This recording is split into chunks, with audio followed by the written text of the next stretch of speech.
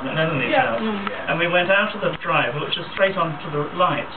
Well, I didn't see they were red, so I went through them and went left where I thought I should go, which is a one-way system. And of course, Chertsey had a police station just down there. So I stacked the police cars, and the policeman said, because I didn't know where I was going, I drove round and went round again and went exactly the same way. So the policeman said they couldn't believe their luck. I see one chap go around once.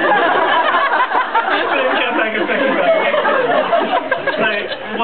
whilst he talked to me and breathalyzed me, the other one walked around the car, much to Joy and Stephen's chagrin, because the dog kept running around the car.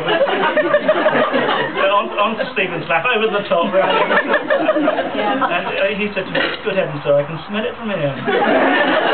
But when he breathalyzed him, he said, "Oh, it's not registering." So I was alright. I had obviously had enough, so that was it. You had the luck of, fantastic luck that night, Geoff, and probably your social skills are probably a great